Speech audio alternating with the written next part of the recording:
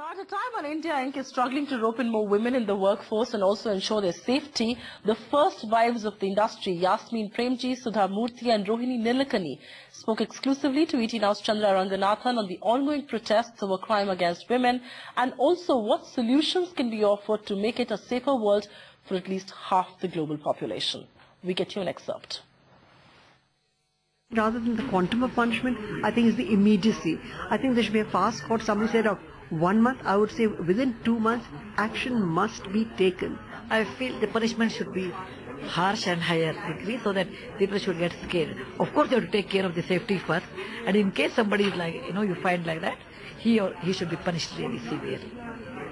I think some incidents have the power to galvanize society, and I think, young people are very frustrated when the government, they feel like the government is not doing its job well enough, and that the response of government sometimes seems too little too late. Lastly, the IT sector is sort of ahead of the curve in terms of ensuring a lot of safety measures because, 50% of the workforce are women. So are there lessons that society can take? Technology is one aspect of it, but there's a lot of change that has to happen, as I was saying earlier, in a very patriarchal and feudal still in our society. Attitudes towards women have to change.